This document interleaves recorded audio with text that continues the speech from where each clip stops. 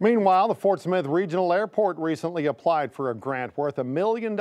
If it gets it, it could help expand the number of airlines and destinations available to travelers.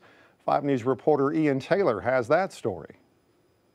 I think that if those funds were allocated towards bringing in new airlines to Fort Smith, that would be the best use for them, for sure. The Fort Smith Regional Airport applied for a $1 million grant to use towards expansion by way of new airlines or more destination options.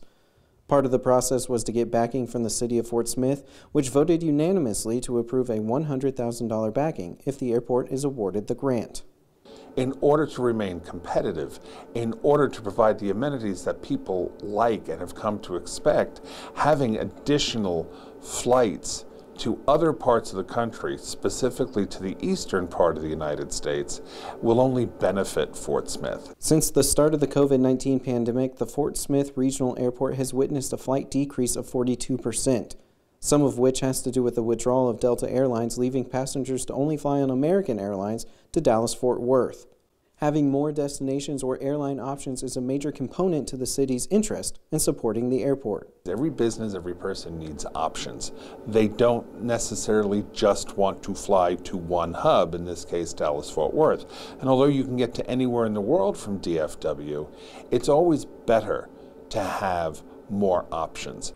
In Northwest Arkansas, XNA has seen air travel rebound since the start of the pandemic, servicing nearly 100,000 passengers in February, an increase of 122% from February 2021.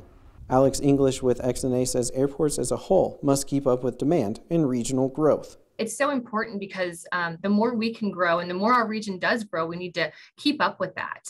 We need to make sure that we have the capacity as far as aircraft, as airlines and nonstops to grow with our region and keep up with that. The Fort Smith Regional Airport has just started the process of the grant, and if received, passengers could see more airlines or destinations here in the River Valley to connect them across the country.